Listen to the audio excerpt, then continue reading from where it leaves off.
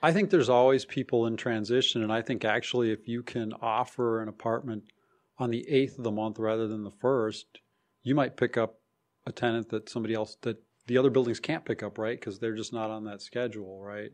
Mm-hmm. I mean, I'm not saying you want to have all of them, in the middle of the month, but I think if you can stagger them, I think there's advantages to it. And I also found it very interesting that typically when I had properties that opened up in the middle of winter, like let's say January 15th, and it's 20 below outside, and I'm either going to re-rent that property, or I'm going to sell that property, I had better results then than I had in June because I had no competition. There was nothing else available to rent. There was nothing turning. There was nothing else available to buy.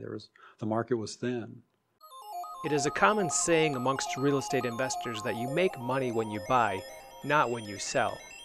While this catchy phrase has value, it fails to convey how easy it is to lose money through poor property management.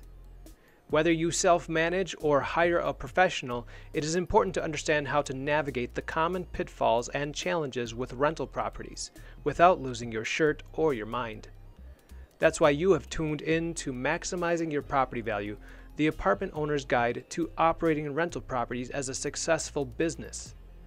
I'm your host, John Stiles, real estate agent and team leader of the VIP Real Estate Group at Bridge Realty. As a current multifamily investor and former property manager myself, I understand the headaches and difficulties of keeping an investment property from becoming a money pit and time sucker. It takes a solid business plan, it takes tested systems, and it takes key team members to actually find success. So let's take a deep dive and maximize your property value. All right, welcome back everybody to another episode of Maximizing Your Property Value. I am your host, John Stiles. I'm very excited to have with me in studio David Peters. David, how are you doing today? Good, John. Thanks for inviting me. I really appreciate the opportunity to share my knowledge with people. Wonderful. I'm looking forward to this conversation. David is an entrepreneur who started as an engineer and over the years has built and repositioned multiple businesses in different industries. So he has a kind of a wide breadth of knowledge in different types of businesses. That being said, he has a large focus on real estate investing, lots of experience with smaller 1 to 4 unit properties and more recently in larger commercial deals and new construction and development opportunities. So it's going to be a really interesting conversation here. David, why don't you take a moment and just kind of fill in some of those gaps about kind of where you started in business and where you've developed till today. Sure. Thanks, John. Yeah, actually, I started out in corporate America like a lot of people do. I became an electrical engineer out of college and started with a company called Alliant Tech Systems, actually doing military weapons design.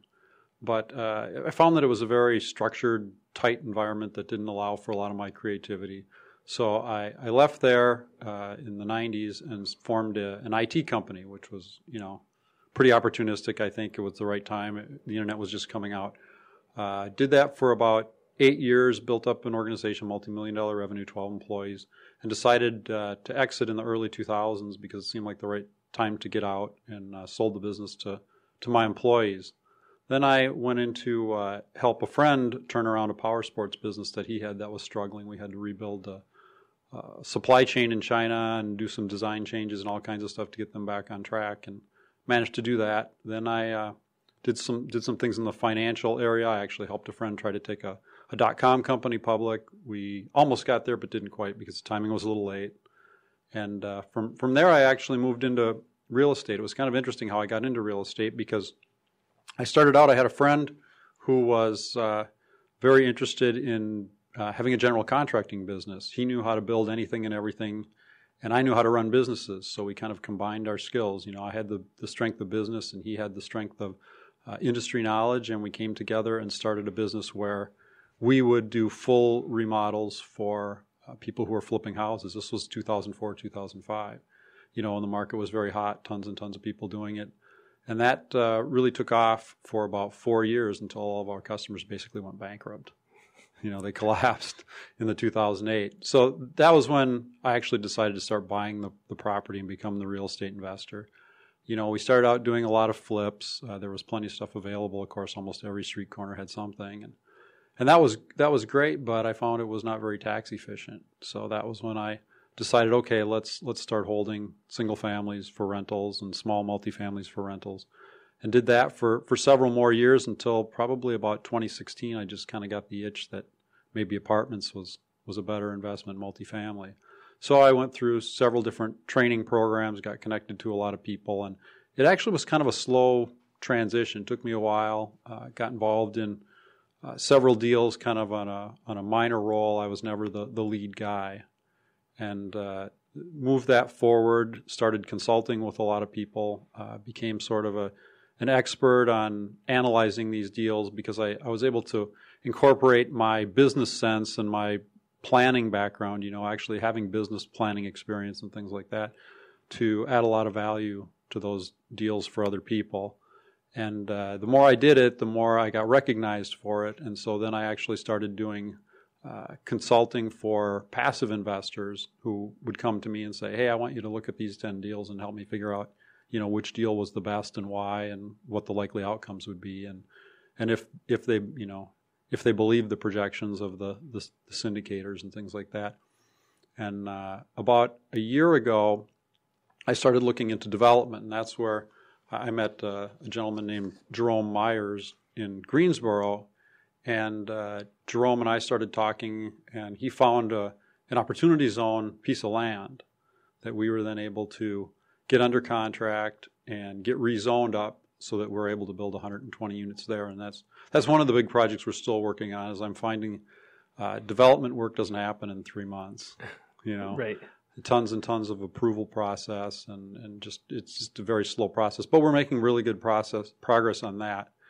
And about 6 months ago, I actually came across an opportunity to utilize failing hotels as an asset because multifamily has been so expensive. It's been very difficult to actually find anything that makes sense, especially if you're looking at the syndication model, because it just is the syndication model. You do have to provide better returns, and you need to be able to meet all the pieces, whereas, if someone comes in and buys it themselves, they can eliminate a lot of those cost points.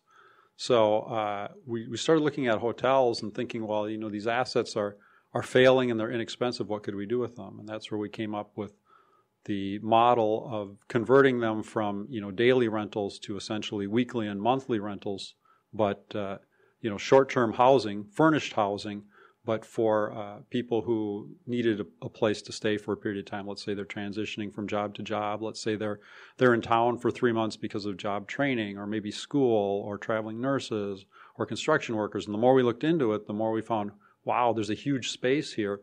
And right now, what are those people doing? Well, they're going to an extended stay hotel and paying, $70 a night. And if they stay a week or a month, they get a 10% discount. So still pretty expensive. Whereas if we bought it and positioned it exactly to be just an extended stay version of a hotel, we can cut a lot of expenses. Therefore, we can provide a better product at a lower price. And there's a lot of these available for acquisition.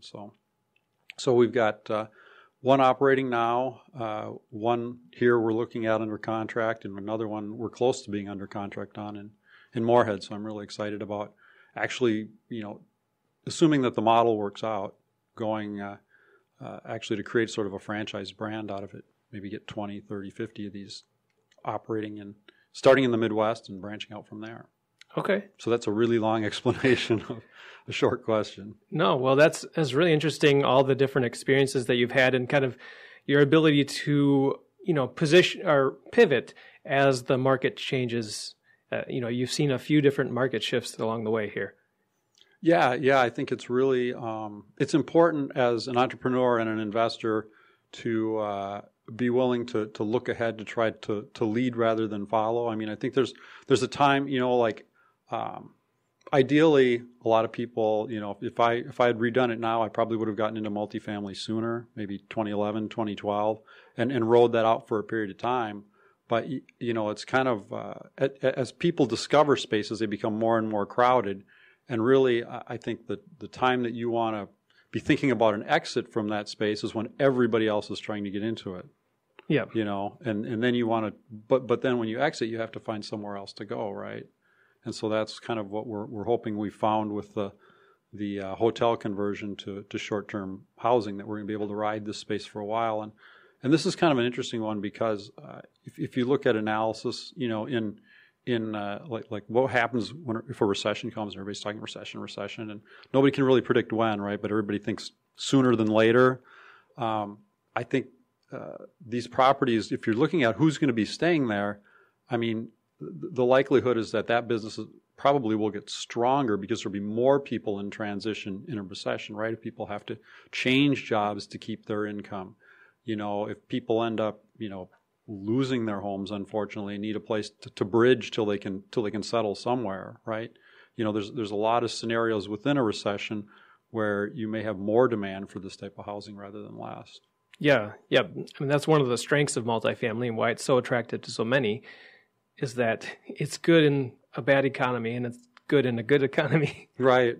So. Right. And we're kind of in the space that we're in, we're really in a hybrid because, we're kind of in between that traditional hotel and in between that traditional multifamily, because we're essentially providing housing that usually looks like a few weeks to maybe 6 months. Okay. Well, that's neat. So in this show, what we want to focus on is kind of the business planning and mindset around managing these assets. Or, mostly I've been talking about multifamily, but obviously it can apply to the hotel industry and others.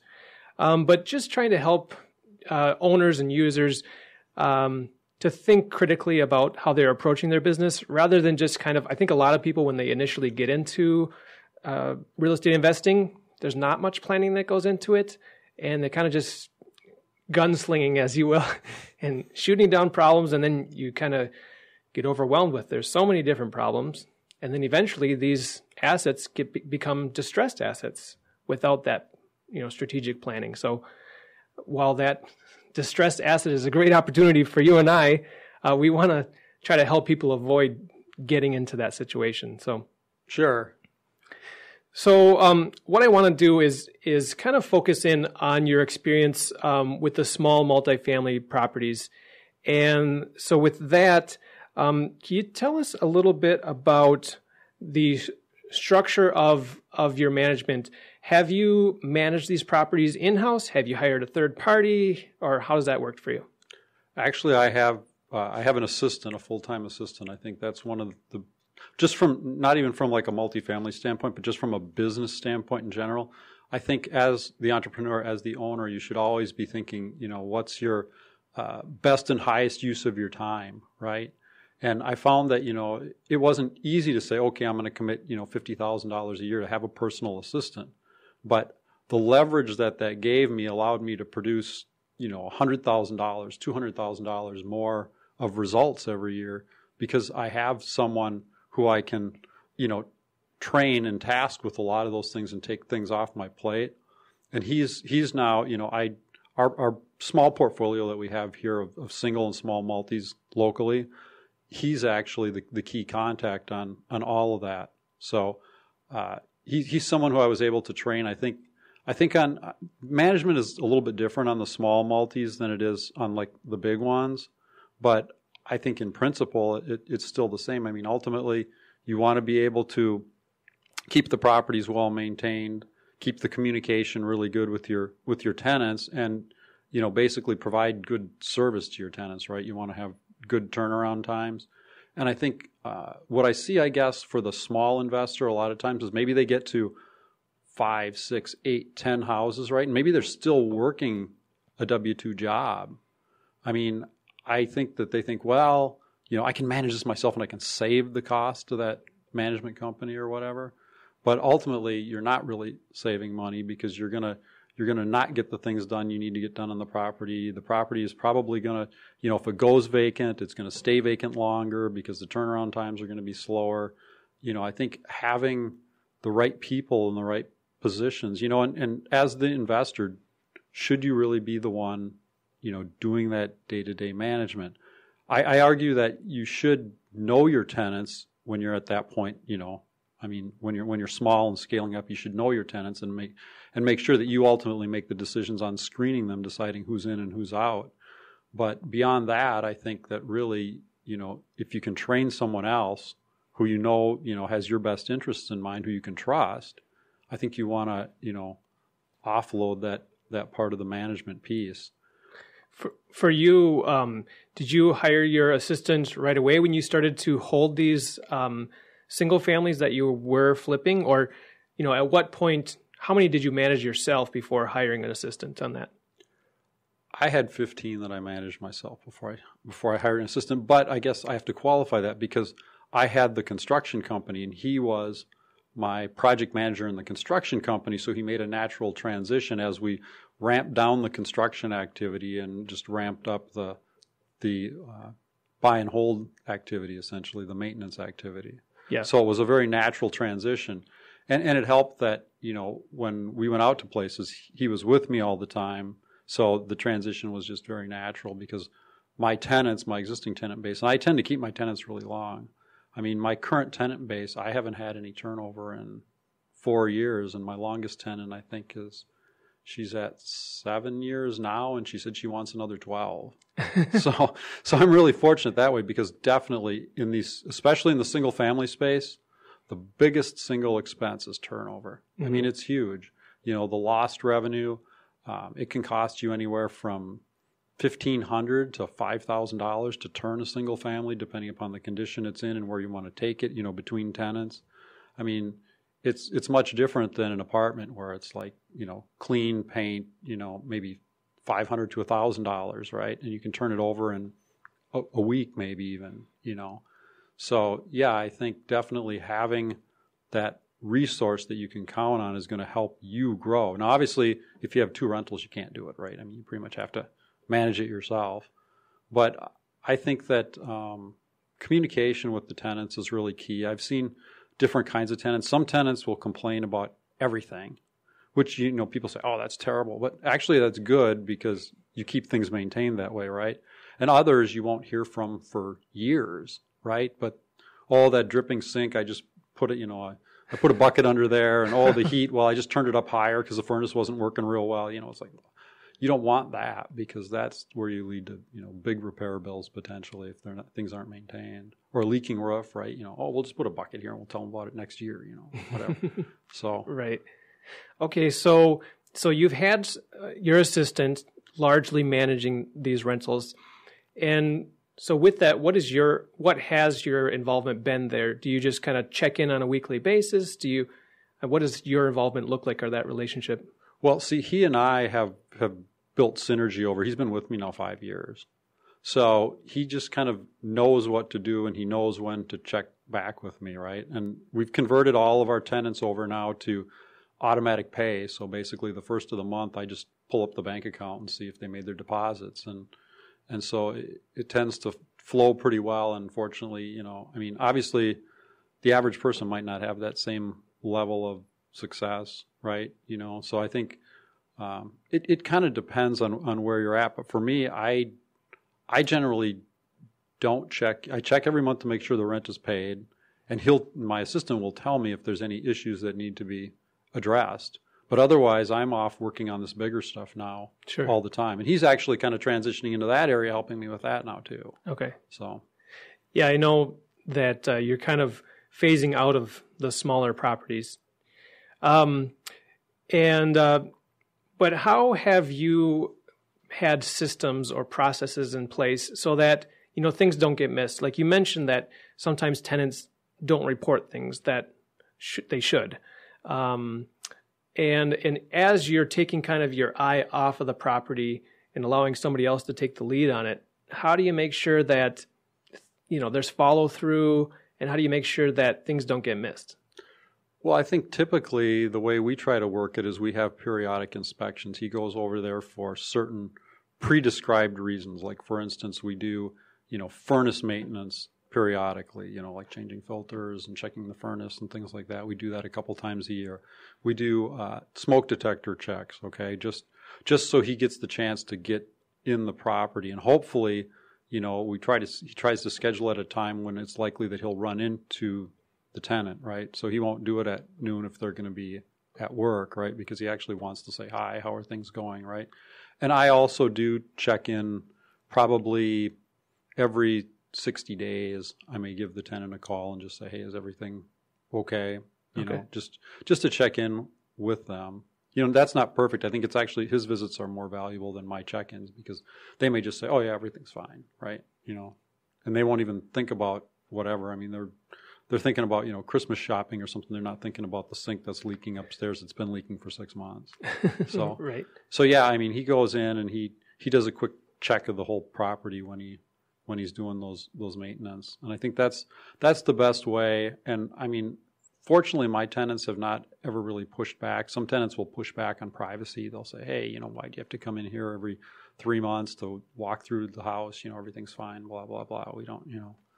It kind of depends, but in general, I think my tenants have just been really easygoing in that regard. So I've never had any issues with them, you know, pushing back on him going in and doing his maintenance. Yeah. Well, yeah, I think that is really important, whether it's yourself or, you know, your employee, property manager, whoever. It's really important to have eyes on the property and see what's going on there, so you can make sure those things are getting addressed. Right. Whatever they are. So one of the things I like to ask about is maintenance and capital improvements. We know that half of the equation for valuing a multifamily property is the expenses, right? Sure. And that's, I think, one of the easiest things to kind of fly out of control. That's one of the reasons that owners tend to try to manage their own properties, is because they don't want, you know, to have to hire the most expensive contractor or have extra charges that weren't necessary. So how have you approached maintenance and expenses at your property? How do you make sure that those are not getting out of control for you? Well, obviously, I think there again, my assistant plays a big role in that because we do, you know, I mean, we bid our insurance annually, things like that. From the expense side, you know, wherever we think we have opportunities to improve expenses. From the CapEx side, I think what's really big and is often missed, especially in the small multifamily and single family space, is actually budgeting funds for it and actually having a schedule, right? I mean, as an engineer, I mean, I can go through and say, okay, what things are likely to need repair, right? I mean, if you don't flood the house, you know, the hardwood floors maybe need to be refinished once every 15 or 20 years, right? You know, just wear and tear on them. And that typically isn't a huge expense. I mean, roofs, I mean, you have to look and say, okay, you know, when I bought this thing, you know, how old was the roof? You know, do I want to maybe preemptively change the roof if it's already 15 years old, right? So that I don't have to worry about that. But you really do need to have a budget. And, you know, just like, I mean, typically you'll see in multifamily, they'll do this thing where they'll say, okay, we're going to assign $250 or $300 a door for CapEx. And that may or may not be accurate, but people just use these rules of thumb because they're real easy and they're real standardized. But typically, I mean, we will build a maintenance plan. Like we have a standardized maintenance plan that we use for our single families. Like, okay, you know, a roof we have to plan every 20 years. A furnace we have to plan every 20, 25 years. You know, a certain amount for, you know, plumbing. We know that flooring's going to need it, you know. I mean, typically painting the exterior is considered to be CapEx, whereas painting the interior is considered to be, you know, just an expense. So, I mean, we budget for those items. I mean, you could go real crazy with it. You could say, okay, I'm going to budget for, you know, every 5 years I have to, you know, replace my smoke detectors, and that's going to cost me $250 every 5 years or whatever. I don't know that you need to go to that level of detail, but I think there's kind of a middle ground where I think a lot of investors don't even, you know, they see that money coming in every month and they say, oh, I got $400 of positive cash flow, right? And then all of a sudden they have to put on a roof and it's $8,000. It's like, well, okay, there went, you know, 3 years or whatever of your cash flow, right? If you haven't budgeted, right, to see what you're really earning on that property, right? And I definitely think you want to hold reserves, you know, with the plan that, hey, you know, maybe it ends up that the roof doesn't need to be replaced in 20 years and it lasts 25, but, you know, you want to have that plan in place to handle that so that you can cover those expenses, whether, so they don't become surprises, I guess. Yep. Yeah, that's huge. I think especially smaller investors, they don't have a maintenance plan or a schedule. And so that's huge, assessing each of those components of the house. By the way, if you ever have had an appraisal recently, often that schedule of life expectancy of those products are in the appraisal. So that's one resource if you're not an engineer.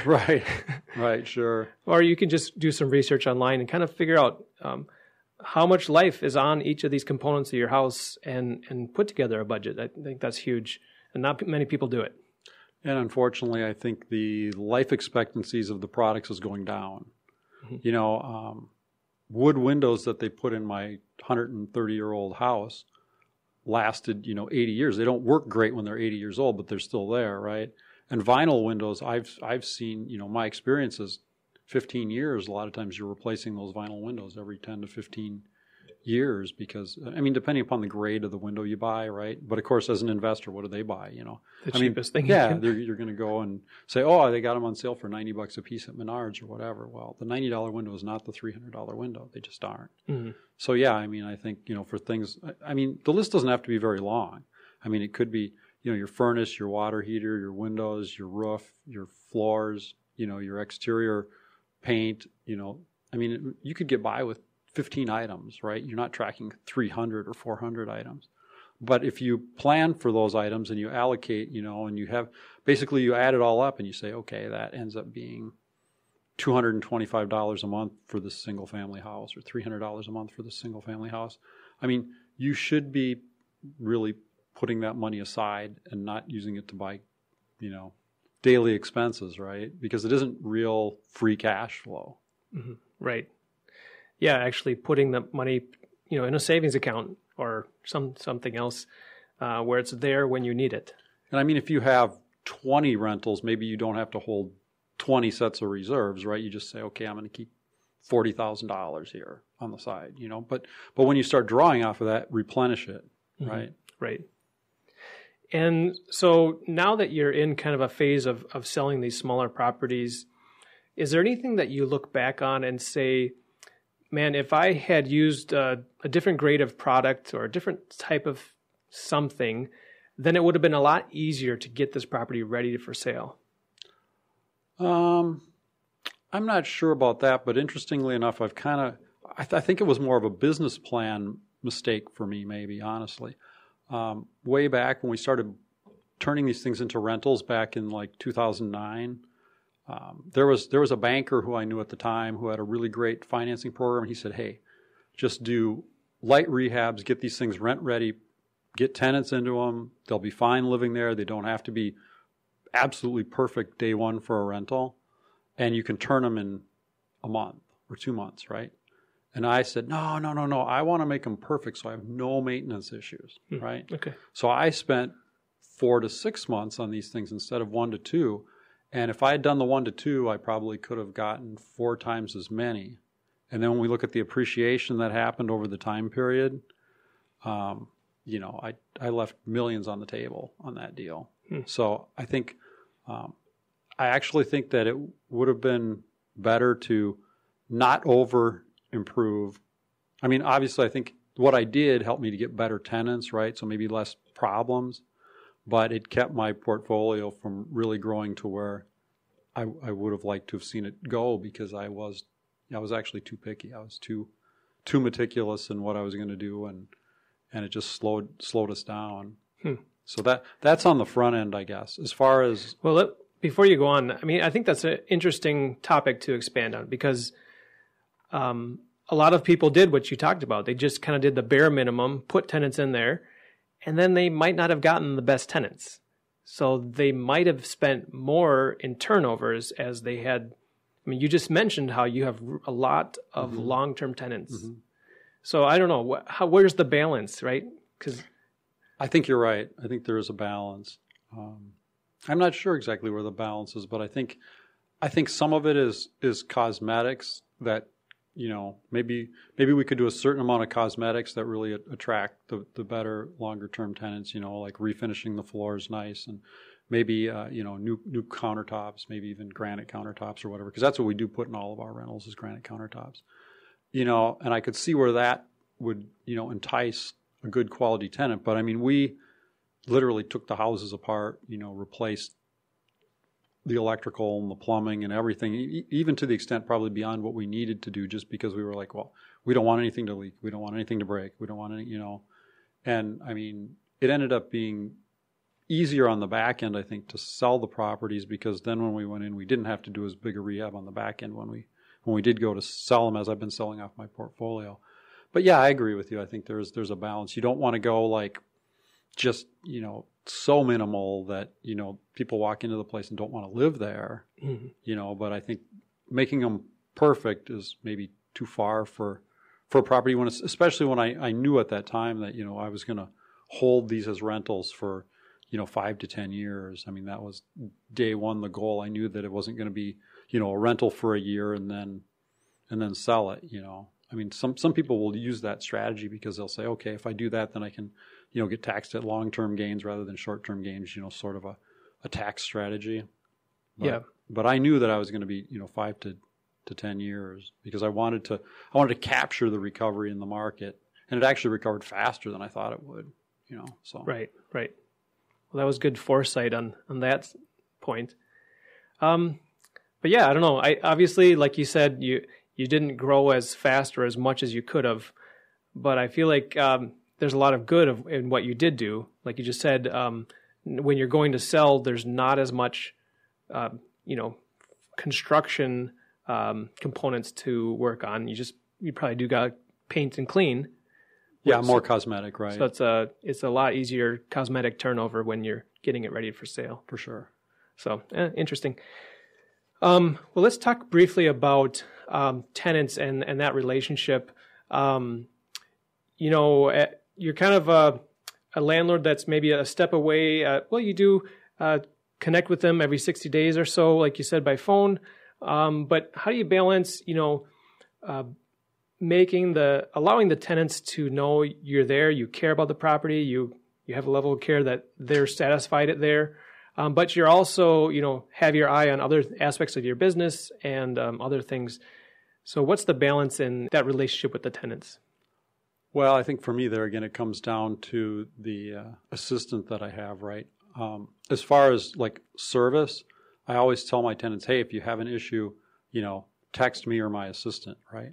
And I make a real strong effort to, maybe we can't resolve that problem for 2 weeks, right? Maybe it's some really strange thing or some really big thing that needs to be resolved.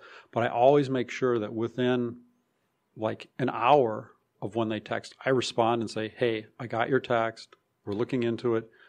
Letting them know that we are responding right away. I think that's really important. I think even in larger apartment buildings, I think one of the things I read frequently in reviews where people are talking, especially like on Google. Now everybody reviews stuff on Google, but I hear over and over how tenants say, yeah, they didn't care. They didn't respond for a day, 5 days, a week. And then the second thing is follow-up. Once you do respond, keep your commitments, right? If you say, hey, I'm going to stop out tomorrow to look at this, don't just ghost them, Actually keep your word. And I think, I had issues with refrigerators for a couple of my tenants. And that's a really tough one, right? Because it's all their food, right? And the food's going to rot and everything. And it was like, I think a couple of them happened on like holiday times or something. It was really, really difficult to get a replacement in there. And they were frustrated that I couldn't respond right away, but they were really appreciative of the fact that I said, hey, I know about it. I'm working on it. I'll get back to you at this point in time and let you know where we're at. And, it took 3 days or something to get them a replacement refrigerator, which wasn't great. But I think they were really pleased in the end because I was responsive and I was honest, and they felt like, okay, he cares and he did his best, right? The outcome wasn't perfect, but the effort was, made to try and do the best that I could for the tenant. Yeah. And I think that's really important in the relationship. Yep. Those refrigerator issues are really important. It's right there almost at an emergency where you have to respond quickly, otherwise there's damages, right? Yeah. So that's That's a great example there. And you've, like I said, you've mentioned that you've had a lot of long-term tenants. Is there any key to that success of having people stay there long-term? Actually, I think there is one key, and it's counterintuitive. We don't do long-term leases. We do month-to-month leases. Okay. And I think because people never have that deadline in front of them, typically what I do is I do month-to-month leases, and I give them 3-month notices when a rent increase is necessary, right? And I typically try to do the rent increases smaller and more frequent as opposed to larger and less frequent. Because then I think when people look at it and they say, oh, it's going up, $40 a month on a $1,500 a month, lease, they're not real motivated to move, right? And if they're happy, I think the big thing is they're happy with where they live. I think especially in single family and small multifamily, people tend to look at those more as homes, right? An apartment is an apartment, but when you're living in a duplex, a triplex, a single family home, I mean, they just kind of feel more like it's their home. And I also try to give them a little bit of latitude. If they want to paint their bedroom red, and I think they're competent of painting it red without wrecking the trim or something like that, I'm going to let them do it because I just think it makes them feel more like they're at home, right? This is their home, so they tend to stay longer. But I think definitely not having that hard end to the lease there. It's like the lease could end every month, but people look at it and they go, oh yeah, my 1-year lease is up. Maybe I should go look for somewhere else. But usually the reason that I've seen, like 90% of the time that people leave, is actually because they felt like they were not being respected as a tenant. Their needs were not being addressed. And I've found, some tenants are really picky, but most are not. Mm-hmm. Most just want like basic things. It's like, okay, they want their heat to work in the winter. They want their AC to work in the summer. They want to have a working refrigerator. They want their lights to work and their toilet to flush properly. It's really that basic, right? I mean, they don't have to have like the latest and greatest windows or, perfectly unscratched floors or whatever. But, just sort of having that baseline of things they use every day working properly. And when they don't work, you address it quick so they're back online again. You let them know that you do care. I think that's what tends to keep them. I mean, obviously, at some point people change jobs or their family changes, they need a bigger place or whatever, or a smaller place. And that is, eventually what tends to drive my tenants to leave. It isn't usually ever that they're unhappy about something. It's that they just have had a life change that basically makes it that they have to find another living arrangement. Yeah. Well, that's a really interesting example about the month-to-month leases. I know kind of common thought on that, especially if you talk to a property manager, is that you should have at least a year lease, maybe 1.5, 2-year leases, because you want them to be locked in. So I don't know. It's just really interesting perspective on it. Well, I think it may be more difficult in a big apartment building because you have so much potential uncertainty there. Let's say they built a new apartment building across the street, and it's the latest and greatest thing, and for whatever reason they're only charging $25 a month more for rent, and all your tenants have month-to-month leases. Might 10 of them go across the street? Maybe. I don't know. I think it's just much harder if you've got 300 apartments you're managing in a complex, to always have that potential that, a whole bunch of people could leave, may be daunting for a property manager. And I know, in the apartment space, I mean, when you're talking about single-family homes, if you've got 15 single-family homes and they're spread out a little bit, right? I mean, that's a very different scenario than if you've got 300 units in this one complex, right? I mean, your absorption rate there, you may be limited to, you just can only get 5 in a month or 10 in a month, right? And all of a sudden 30 leave, and they want to have, those leases staggered, right? In fact, now one of the strategies we look at, in apartment complexes is to not necessarily even have the leases start on, the first of the month and end on the end of the month, right? You actually even stagger them within the month so that, your teams, whoever your team is that's doing the turnovers or whatever, they're not, flooded on, the 28th of the month or whatever, or the 30th of the month trying to turn, 10 units for the first of the next month, right? So a lot more planning there, right? That's kind of in the business planning, and that's why I can see that they would want to use, the 1-year leases to better manage that. Yeah. Well, and speaking from my experience where I used to be a property manager, not only did we have them all, at the end of the month is when the lease would end, but usually in the summer months, typically, maybe April through August, September. So that was kind of the time of the year where you had to be on your game, ready for a lot of turnovers. So yeah, that's interesting. I feel like it'd be a little complicated having them staggered in the middle of the month, just from maybe a bookkeeping perspective, but definitely from a manpower as far as getting turnovers done. That's definitely something to consider there.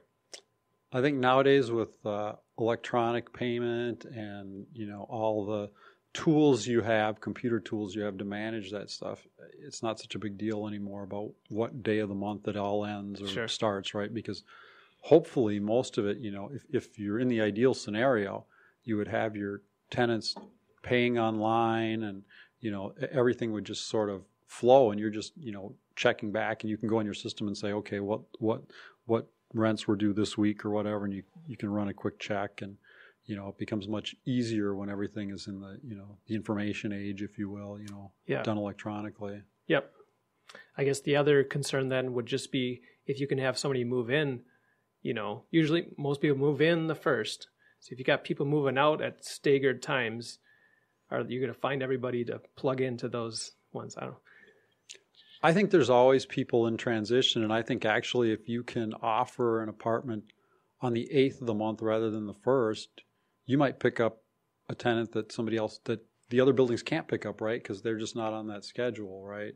Mm-hmm. I mean, I'm not saying you want to have all of them, in the middle of the month, but I think if you can stagger them, I think there's advantages to it. And I also found it very interesting that typically when I had properties that opened up in the middle of winter, like let's say January 15th, and it's 20 below outside, and I'm either going to re-rent that property, or I'm going to sell that property, I had better results then than I had in June because I had no competition. There was nothing else available to rent. There was nothing turning. There was nothing else available to buy.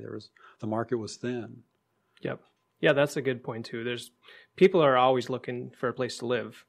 And so if the majority of the properties are not available in the winter and you have something that comes up, you have an advantage there. So very neat. Let's transition more into what you're doing now. As you have decided to build up into larger properties, how have you approached bringing the right team members around you and making sure that you're making, great partnerships and that there's good synergy with that going forward? I think honestly, part of it, I have to say, was just luck or being blessed and the right person showing up at the right time.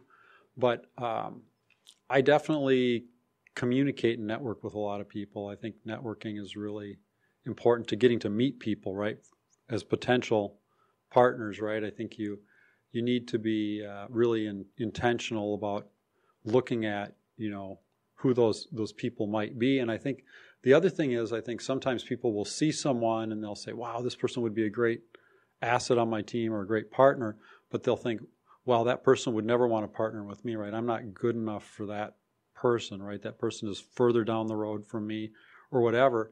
And what I found, is that most people want to help other people even if they don't express it. So I think you just really need to look out there, and when you see the right person, approach them. I mean, especially now in the development space, we've approached some people who were just, in our minds, they were the whales of the whales, right? And you think, well, this person will never even take a lunch with me, but I'm going to go ahead and call their secretary and see. And before you know it, you're having lunch and you're having a great conversation, and they're very interested in working with you. Maybe they're somebody who typically builds 500 unit Class A complexes, and you say, well, we got this little project, little by their perspective, down in Greensboro, and they're very interested in participating and helping. And a lot of times they're not even, their first thought isn't, hey, how much can I make off this, right? Their first thought is, hey, this is kind of neat and interesting, and I can help someone else coming up behind me, right? They tend to be very much in that mode. I think a lot of the more successful people actually have very much of what I would call the abundance mentality, and they just are willing to help. So, I mean, I think you have to take some serious thought into what the right partner looks like. Assess where are your strengths, where are your weaknesses. What are the things that you need to have to execute your business plan, and then I think always go out and shoot for the best. Okay, yeah, that's neat. I mean, that abundance mindset, I think, is really important. A lot of people have it, and not everybody does. A lot of people have the scarcity mindset where I've got to keep everything tight and look out for my own. But yeah, it's just amazing how it can benefit everybody involved when you do have that abundance mindset. Right, for sure. Yeah, I mean, I've always been, and maybe that's what helps me, is that people see that I have that mentality myself. So maybe somebody is more willing to help me because they've seen that I've been more willing to help somebody else. I don't know if anything plays into that, but definitely I've been very blessed in finding my partners, at least over the, since I've really stepped into the larger space over the last 3-4 years. I've just been able to connect with many amazing people and work on projects with people who I consider to have been, I'm not the smartest guy in the room, I'm the dumbest guy in the room, that kind of scenario. And of course I'm a sponge, so I've learned a lot. But yeah, definitely I think LinkedIn has been a real asset to me. I mean, it's amazing how you can connect with someone through LinkedIn and actually start a personal conversation that way, whereas you may have no hope of ever connecting with them otherwise, right? Especially if they're in the corporate world. I mean, you're not going to, you call up their secretary isn't even going to tell them that you called, to try and get a phone call with them, right? But for some reason, people in those positions will respond on LinkedIn. So I found, and that's how I found my partner in Greensboro. I was just looking through LinkedIn, and he looked like somebody who fit the bill for what I was interested in, and I was very interested in that market. And so I just blindly reached out to him, and he reached back, and we started talking, and we connected, and we actually, worked together, via like Zoom conferences and phone calls for I think 4 months on this project before we actually got in the same room together. And we ended up connecting at a conference in Boston for the very first time. But it was like we got there and we almost felt like it was like family almost by that point in time. But that whole relationship had just started because I reached out on LinkedIn. Yeah. Well, I know LinkedIn has become popular as kind of the comeback social media thing, the next thing. But there's a big difference between, everybody's going to it now and they want to sell you their product, but you're going to people with an opportunity. I think I would guess there was probably a different way that you approached this person than kind of just selling him something. Oh, absolutely. Yeah. I basically try to offer, like you said, opportunity. I guess the way I approached Jerome there is I said, hey, I'm very interested in the Greensboro market. It looks like you're a real expert on it and you're real active there. Maybe, I have some things that I might be able to offer to a partnership, and I'm interested in investing. Would you be interested in working with me on an investment, right?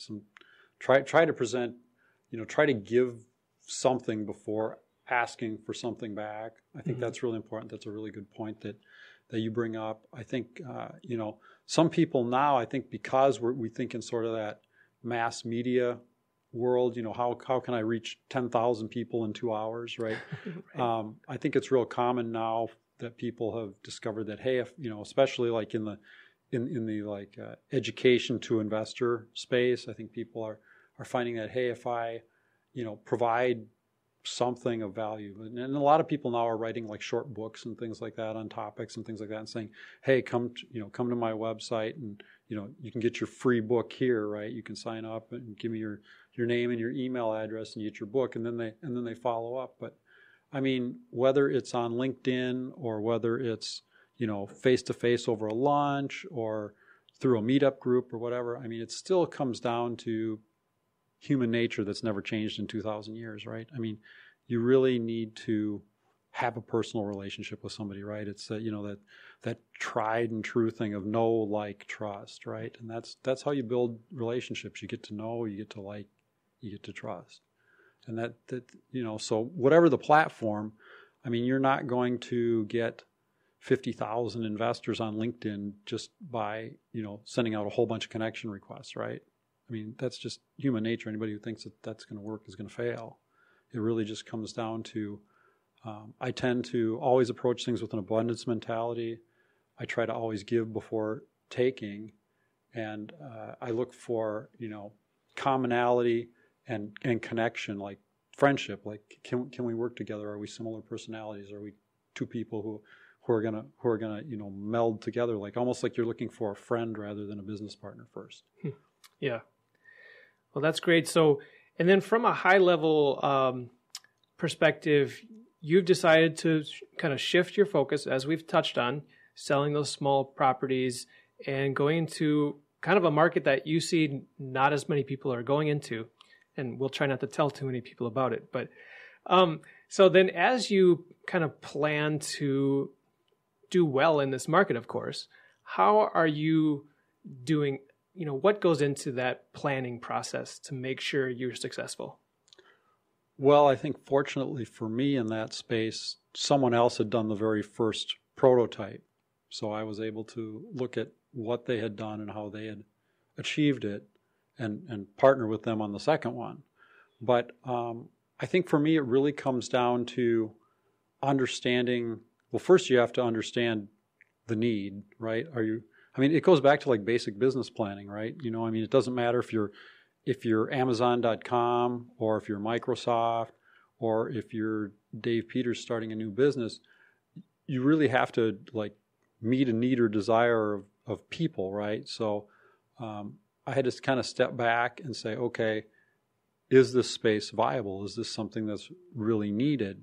And do some research on it and talk to people, who are in the industry. Maybe there's a few people, it's a budding early industry and there's a few people in there already. So there's actually one group that's doing trainings on this stuff now. So I went to their training and met all the other people that were there who were, early on and talked to them about, their successes and failures and what was really driving it. Did some more research. Actually, I went and talked to, with my partner, we went and talked to some Chamber of Commerce people. We went and talked to economic development people in a couple cities, just really tried to lay the foundation and build out what the demand model would look like and say, okay, there is the demand. We determined there is the demand. Well, how's that demand being met now? And can we provide a better solution? Mm-hmm. Okay. Before you go on, that's interesting that you brought up talking to the local governments. Are they liking this idea or are they opposed to it? I know there's a lot of talk about short-term rentals and kind of some pushback and people cities creating new ordinances. I don't know how this falls into that. It's kind of short-term, but actually they've been super receptive.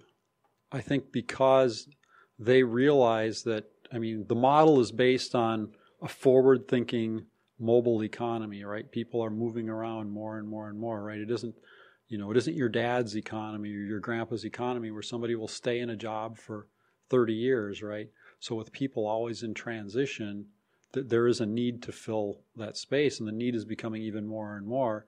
And I think the cities are also looking at it as like, well, this is, a potential type of housing that could help out in urgent situations for people as well, right? Let's say, family loses their home or whatever, they can utilize that. It isn't, so much like, I think most cities probably look at Airbnb as like, well, that's sort of a luxury, it's a vacation type thing, right? And Airbnb typically, from what I've read, I think the typical stay is like 3 days, right? It's not 6 months. They have people who do it for 6 months, right? But that's not the typical scenario. This is really looking at an economic development business space and a real like almost emergency housing needs space. Okay. So it's very different than, I mean, could Airbnb fill some of this? Yes, it could. But your typical Airbnb, I mean, there are some professional Airbnbs, right? Like they may buy, a building, even an apartment building, and convert it to 50% Airbnb or something like that. But I think that tends to be looked at as that's like almost too transient, and it tends to be more like, oh, okay, these are people who are looking to have a good time and have a party in a place, and they're going to be maybe loud or whatever, disruptive to the neighborhood or whatever. It's not, professionals or people, in jobs where they need to be in different locations, or, in one city we're looking at, they actually have a huge construction project they're trying to do, and they're going to have probably 1,000 extra construction workers in that city for 5 years. And so, okay, where are these people going to go? Because they're not necessarily, while they're going to be there 5 years, it's not like the same construction worker is going to be there for 5 years straight, right? So you don't just put them in traditional housing. It tends to be different groups of people, waves of people coming in to do various portions of the operation, as the job progresses. And so there's always going to be a need for a certain amount of, okay, this guy needs a place to stay for 2-3 months, right? So, I mean, the cities, and the other thing is the resources that we are using to provide that housing are currently tend to be underutilized. They tend to be sort of the eyesores of the neighborhood a lot of times. They're rundown buildings. They're things that, we come in and say, hey, we're gonna reinfuse some money and we're gonna improve this. We're gonna bring more life into this asset.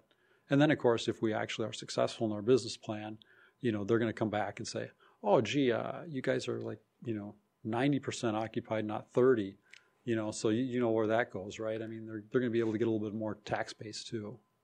Yeah, for sure.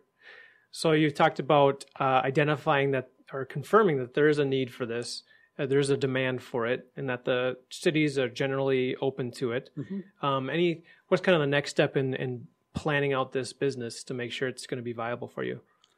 Well, I think actually one of the big next steps is to slowly build an investor base, because obviously in order to make the dream come true, it takes capital. And because it's a little bit different space, I think people initially are going to be a little bit concerned because it's a newer model, right? I mean, multifamily is so established and everybody says, oh, multifamily is quote unquote safe. I won't necessarily argue for or against that comment, but I think that people just have to learn about what this industry is and where that demand is, because I think that demand is a little bit hidden from the common eye. It's not, the average person doesn't realize how much demand there is for these services. And so I think we need to get investor education. We obviously need to build, a really in-depth business plan, which we're working on now, literally line by line, because we're going to be addressing, all of our revenue side, the revenue side comes a lot to marketing. We have to get to the customer base, right? And then on the expense side, we have to, plan, okay, the operations, and we're looking at, operating differently than, a traditional asset, kind of in a hybrid space, and try to make sure that we fully understand how to optimize, we have really good job descriptions now for all the roles that are involved in the business and stuff like that. And figuring out how to find the right person to fill those roles, I think is challenging, especially when we're looking at assets that, some of them are going to be local to where we are now. That's kind of our initial test bed. We're doing local assets, but we're also reaching out further and further. And as we reach further and further, we have to be able to more and more rely on those on-site people to execute their roles. So I think we have to find the right people and build good training programs for those people to make sure, because it really is, in multifamily, this is true too. I mean, the biggest key to a successful multifamily really is the property manager, that person who's there every day, who's the top person on site, and that's going to be true in this model too. Yeah. Well, you've touched on a lot of things there that I want to kind of pull on if I can. So for one, the investor base, that's huge, especially going from maybe a smaller model where I don't know if you had investors with your smaller properties, Mm-hmm. but talk briefly about what it's like to pull in investors to your deals. Okay, well, I think first of all, I've been building an investor base for 3 years, which is, the process that I talked to you about with the same with almost like the getting to know the tenants, right? Or getting to know the key players, right? The principals and the team. You build relationships. I think it's really important to be able to demonstrate real credibility with people, and I think it's kind of interesting in the multifamily industry. One of the big things they use is well, I'm involved in 1,000 doors, or I own 1,000 doors. Well, what does that exactly mean, right? It can mean a lot of different things. It's not real definitive, right? But I've been, getting to know people for the last 3 years, demonstrating, my skill set and my ability, not only in the real estate space, but in the business, space as well, showing that, hey, I have a lot of business acumen. I have a lot of experience in successfully building businesses and in successfully turning around businesses that were not doing well. So you just build those relationships, and from those relationships, and most of those relationships, honestly, were built around the multifamily model of investing, right? I have to be able to re-educate those investors, and that's just a process. I think it really helps to have a working model. We have one very successful property now. We have another that we're taking over very soon that I believe will turn around very quickly. And I think as we have a few of those to demonstrate, I think that the track record in the exact model that we're working in is going to be very important to the educational process of the investor. And I think the other thing is, you put together a really good business plan, and then you simplify it for the investor. You really strip it down to the bare bones. And if they want more information, you allow them to dig in deeper. And if they are comfortable where they're at, then you allow them to come in. But we actually probably invest as much effort in screening our investors as we do our partners, because we want to make sure that, first of all, that the investment that we're offering to them is the right investment for them, right? I mean, does it make sense for their family? Does it make sense with their current financial situation? We never want someone to overcommit to an investment, right? We don't want to be, taking 50% of grandma's wealth and putting it in, even if we believe that, we're going to provide a huge return for grandma, and that the risk is a very good, the risk reward is very good. And I think that's something that we talk about a lot that maybe other people don't, is risk adjusted reward, because definitely, I mean, you can promise somebody some really high returns, but then you kind of maybe don't emphasize enough that, well, there's a 50% chance that you could actually lose all your money, or a 20% chance that you could actually lose all your money, right? Because typically the highest rewards come with the highest risk. So you really have to do a risk-adjusted reward. Yep, that's for sure. And obviously in this particular show, we don't talk a lot about raising capital. That's a huge topic in and of itself, but just wanted to get your brief thought on that. Sure. And then going back to the short-term operations expenses, I can speak from experience having one short-term rental myself, that you do have to just kind of be on your game a lot more compared to a long-term tenant. If they're only there for a short period of time and something goes wrong, you want to double down on your customer service and your responsiveness and ability to fix things promptly. So I know that in your space, kind of medium-term rental is maybe some mixture of there. What does it look like to have that the operations and responsiveness in those mid-term rentals? Sure. Yeah, no, actually, the way we have our model set up is we will have probably 2 people that are on site every day at those locations, okay? A property manager and a maintenance-related person. And in addition to those people, we are going to have what you would call a caretaker. So there will be somebody available 24 hours a day, plus, they'll have access to our team, to the property manager, essentially 24 hours a day. That's going to be something that, it's going to be part of the property manager's job, is sort of, being on call. Somebody's going to be on call 24 hours a day, even if there isn't staff there. So actually we will be better staffed than a typical multifamily, because you do need to have someone, and the caretaker role that we have planned out, actually that person will live on site, and they will do other jobs, like they'll be there to make sure that the garbage is handled properly, that there's no issues. And we do have a lot of security at these sites now. It's very inexpensive to install lots of lighting and install lots of cameras, because safety is huge with people. It doesn't matter if it's multifamily, it's a hotel, it's something in between, it's an Airbnb, whatever. Safety is huge, right? That's the first thing that is going to detract, take people away from your property. So we'll have the ability to remotely monitor everything that's going on at the property.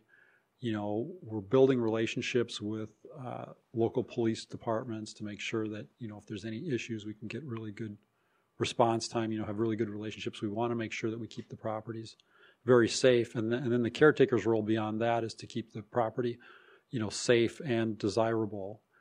So part of their role will be things like, vacuuming the hallways and things like that. And just overall, just sort of being, what is a caretaker? It's someone who takes care of, right? And I think that role is really key, in addition to the property manager and the maintenance person. And we do have, within our business plan, we have that, desired 1 hour touch time. In other words, within an hour of when somebody reports something, and there'll be multiple ways that they can report it. They can text it in, they can, we're going to have a website where they can put in a maintenance issue request, or they can call a person on the phone. And we haven't decided yet, but possibly as we build up these assets, we may have, there's some really reasonable virtual assistant programs that you can use to have, a 24-hour day live operator, right? Let's say we have 10 of these assets operating, and each one of them would have a different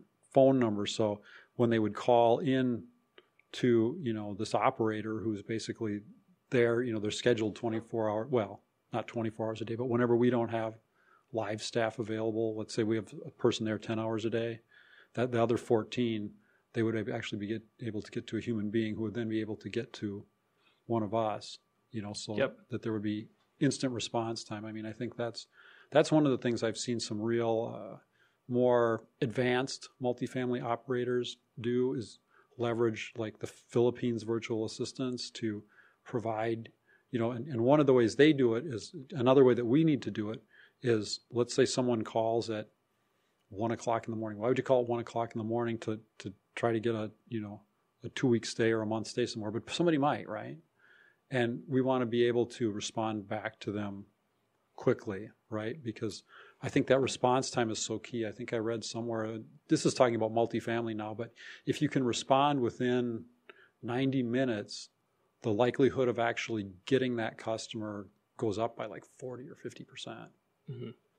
Yeah, that's huge. I was just looking at into the virtual assistant deal just the other day. So it's amazing what's available out there. Well, that is really interesting. Obviously we've only scratched the surface of this business here, and there's a lot more to go over, but kind of just in the interest of time, I think we should wrap things up here. Any kind of closing thoughts about business planning and what my audience can take away from what you've learned and kind of implement that and keep that in mind? Gosh, I think there's probably two things that I think of. The first is that you can't repeal human nature. Humans are always going to be humans. Understand how to build relationships with people. Always work from, I think an abundance mentality will take you twice as far, twice as fast. I think that's the first thing. Always remember that no matter where you're working or what you're doing or what you're looking at, ultimately it all boils down at some point to human interaction, right? Whether it's a banker, whether it's an employee, whether it's a customer, it's always going to boil down to human interaction. And I think that's always important to remember that, and to always try to take forward that abundance mentality toward everyone. Sometimes it can be hard, because if somebody's adversarial to you, it can be hard to still be kind in response. But I think that's really important. And I think the second thing is to try as much as possible to think about always, how can I replace myself in the business? Well, how do you replace yourself? You create processes and systems, right? So I think creating processes and systems all the time, it's painful up front. We'd rather just go, rather, let's do it rather than sit there and try to build a process and a system. But I think in the long run, as you build, you'll find that the processes and systems will help you to build much faster, because what you can do is you can turn those processes and systems actually into, even short YouTube videos, and you can then, you have that documented forever, right? So then the next person comes along, your new manager at your new location or whatever, you have a whole set of processes and procedures with these YouTube videos that they can watch. And I think people tend to be, especially in this generation, they tend to be very, what's the word? Just visual. Visual, yeah. Yeah, so they would much rather watch a short video of someone talking about something and showing something than to pull out a procedures manual and try to read procedural stuff out of a manual. Yep. Have you by chance read the book Clockwork? I've heard of it. I haven't read it. I believe it's that book where he talks just about that. You need to have all your systems documented, but do it in video so that it's easily made. And then when you make changes, it's easily updated. Just have the next person that's in charge make a new video, and then it's ready to go for the next person. So, yeah, no, I think that's great. And now the technology is there, right? Where it's like 20 years ago, how would you have made a video? I mean, it just wouldn't have been practical, right? Sure. I mean, you took a professional studio to make a video, but now, I mean, you can do it on your cell phone, right? You just pick up your cell phone, talk away, and there you go. Yep. I mean, even I'm making videos. Yeah, right. So, all right, well, wonderful. So I just have a couple of closing questions to allow the audience to get to know you a little bit better. And first one is, why do you get up in the morning? I think probably my God, my family, my friends, in that order. Okay. I wake up most mornings and I'm just grateful. I'm just grateful for the country we live in. I'm grateful for the place that I live in. I'm grateful for my family that I have. I'm just grateful. And I think I want to take the talents and skills that I've been given and use them to make this a better place to live. Whether that's, the small things or the big things, right? I mean, it could be getting up in the morning to help my daughter with her math homework that she's struggling with, right? I mean, that's really important too, right? It's just as important as, maybe making plans to build a new apartment building, So I think that's what motivates me and gets me out of bed. I think I love what I'm doing. I've been given the opportunity to take the skills and talents I have and apply it in an area that just really excites me. And I think, it's kind of that old cliche thing they always say, well, everybody needs a place to live, right? Yep. So, so it really motivates me every day to try and maybe find better ways to provide that. Nice. Very good. And the second question I have is, what event or person in your history has been monumental in changing or creating who you are today? I think probably my mom. I think my mom always encouraged me to be willing to, look at things from a different perspective. I mean, a lot of things in society tend to be really structured. They kind of teach you as you're growing up, well, you're going to go to grade school and you're going to go to college and then you're going to get the job and you're going to work for 30 years in your industry and you're going to save money into your 401k or whatever, sort of that life plan, right? But my mom I was always sort of different. I was always the kid who was off doing something else and everybody was doing something. And my mom always kind of encouraged me that, hey, that's okay. Be your own person. Just always be kind and use your talents to the best you can. Very good. Nice. And then kind of last question is, what's the best way for people to get in touch with you if they'd like to do that? Oh, sure. I'm fine with people calling or texting. You could reach me at my phone number, which is 612-998-5500. I also watch my email fairly closely. That would be David, D-A-V-I-D, period, P-E-T-E-R-S, at ADZ ERVIO.com. Okay. And we'll put that in the show notes. If anybody didn't catch it there, they can look there. That's great. Thank you. So, all right. Well, wonderful, David. I really appreciate you coming in, spending some time with us, sharing your knowledge. Just a small token of my appreciation is this Maximizing Your Property Value mug. Nice. And a quick poll I'm taking here. Are you more likely to put coffee or hot chocolate or something else in there? Tea. Green tea. Organic green tea with honey. All right. Very good. Well, again, thank you so much. And to our audience, thank you so much for tuning in. I hope you enjoyed this episode. Be sure to share it out. Comment below if you have any comments or questions, feedback. Love to hear from you. And we'll catch you next time. Yeah, thank you so much, John. Thanks. The opinions shared on this show are for informational purposes only and should not be taken as a solicitation for representation or investment in any specific offering. Please consult with your financial, legal, tax, and real estate advisor before making any investment decisions. John Stiles is a licensed Minnesota real estate agent with Bridge Realty. Thanks for tuning in to Maximizing Your Property Value, the apartment owner's guide to operating rental properties as a successful business. If you're considering scaling up, downsizing, or right-sizing your real estate investment portfolio, it's important to know how to determine your property's value in today's market. That's why I've put together a free ebook for you called How to Calculate Your Investment Property's Value.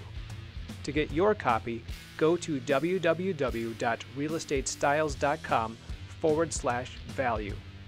Now, if you found any value in today's show, be sure to subscribe to our email newsletter, YouTube channel, and podcast through your favorite podcast player. All the links are in the show notes. And would you do me a big favor? Help me get the word out about this show by sharing with your friends on Facebook and LinkedIn.